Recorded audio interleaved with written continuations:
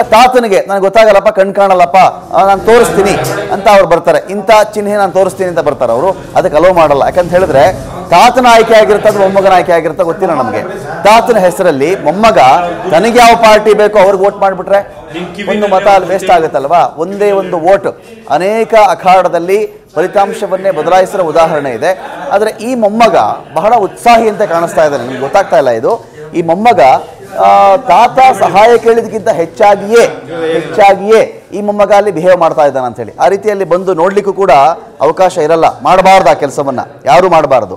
ಅಲ್ಲಿ ಚುನಾವಣಾ ಅಧಿಕಾರಿಯಲ್ಲಿ ಹೋಗಿದ್ದಾರಲ್ವಾ, ಹೋಗಿದ್ದ ಮೇಲೆ ಮೊಮ್ಮಗನಿಗೆ ಏನು ಕೆಲಸ ಅಲ್ಲಿ ನೋಡಿ ಇದೆ. ಇಂಥ ಕೆಲಸಗಳನ್ನ ಯಾರು ಮಾಡಬಾರ್ದಾಗುತ್ತೆ. ತಾತನ ಪಕ್ಕ ಚುನಾವಣಾ ಅಧಿಕಾರಿ ನಿಂತಿರಬೇಕಾದ್ರೆ ತಾತ ಯಾರಿಗೆ ಓಟ್ ಹಾಕ್ತಾ ಇದ್ದಾನೆ ಅಂತ ಹೇಳಿ ಮೊಮ್ಮಗ ಇಣುಕಿ ನೋಡ್ತಾ ಇದ್ದಾನೆ.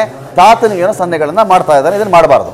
ಹಾಗಾಗಿ ಸಹಜವಾಗಿ ಚುನಾವಣಾ ಮತಗಟ್ಟೆ ಅಧಿಕಾರಿಯಾಗಿ ಏನು ಕೆಲಸವನ್ನ ಮಾಡಬೇಕೋ ಅದನ್ನು ಅವರು ಮಾಡಲಿಕ್ಕೆ ಬಿಡಬೇಕಾಗತ್ತೆ. ಆ ಕಾರಣದಿಂದ ಮೊಮ್ಮಗನನ್ನ ಈಚೆ ನೋಡಿ ಅಲ್ಲೂ ಬಿಡಲ್ಲ ಅವರು.